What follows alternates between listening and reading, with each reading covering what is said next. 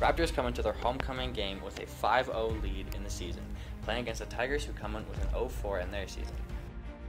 Raptors take control of the game quickly by building their momentum, putting up 22 points in the first quarter, followed by another 22 points in the second quarter. Steiner to Logan connection was really strong, shown by Steiner helping Logan take 2 touchdowns.